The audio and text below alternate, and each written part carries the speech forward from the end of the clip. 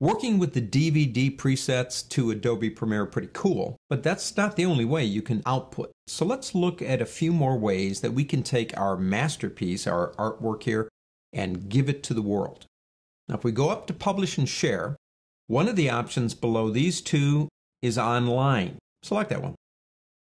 Now, if you're going online, you have things like Facebook, well, even YouTube if you want to use it. It's a very straightforward procedure. It's not going to have the menu. It knows it doesn't need that, so you don't have to worry about, oh, I got to get rid of the menu. You do have some presets. You can go Flash, you can go PAL, European, high definition video, which is actually pretty cool when you think about it.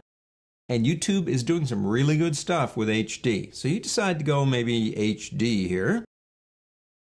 Down here, it's telling you what it's going to do, and you click the next button. Now, this would be the same for anything else. It's going to ask you for authorization. Now, I have an account with YouTube and Facebook and the other, I've got the accounts. The authorization says, and this is what I love, I'm not saving a file and then figuring out how to open my account, access my account, and then figure out how to put it in there. It's going to do it for me right here. So if I click Authorize, and I do have, like I said, the account, it's going to do it for me automatically. 10 seconds later, I've got my YouTube video for the world to see. If you want to use Publish and Share for this, you've got it. Let me get out of here. Let's go into Computer. Now for Computer, and I actually use this one a lot, you've got a lot of different options up here. Now I use Quicktime. I'm a Mac person, and it works in Windows too, but QuickTime's kind of a Mac format.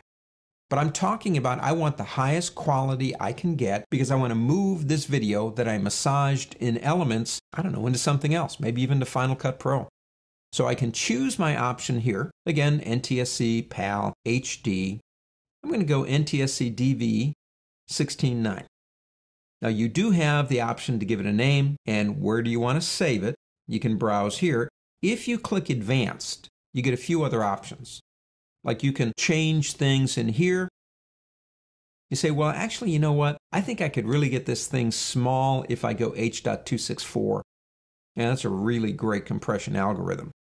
And I think I'll leave this at 100%. And maybe I want to change the basic settings in terms of width and height.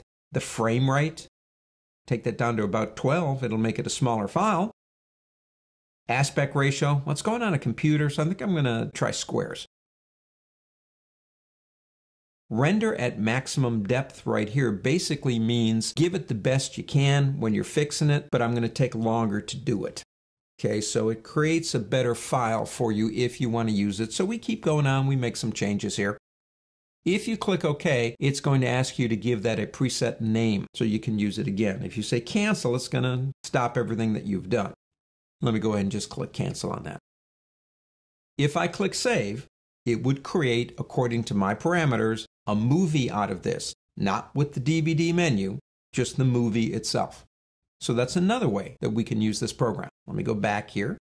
Last one is mobile phones and players, which I do like this one. This one's kind of neat, especially if you've got an iPhone or an Android or whatever it is.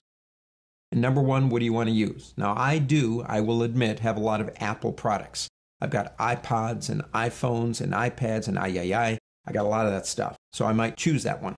Or I might choose just to do an audio podcast. I've done those before on iTunes. I've just been a little bit busy to keep up with them. You've got a generic mobile phone right here. But if I go the iPod option here, I can then choose a preset here. Like I'm going to my Retina display iPad, widescreen, high quality. I can give it a name, save it, change some of those advanced settings if I want to, and then click Save. Now when you click Save, it creates a file. You take that file and you move it into iTunes. You then plug your iPad in, or iPhone, or whatever. You sync it, you got it. Let me go ahead and click back. There are so many cool options here. The whole thrust of this course is to show you how to do good video, but also what do you do with it once you've got it? And as you can see, we have basically any option that we want. Let's go ahead and save it, if you want to. And we'll call this one a wrap.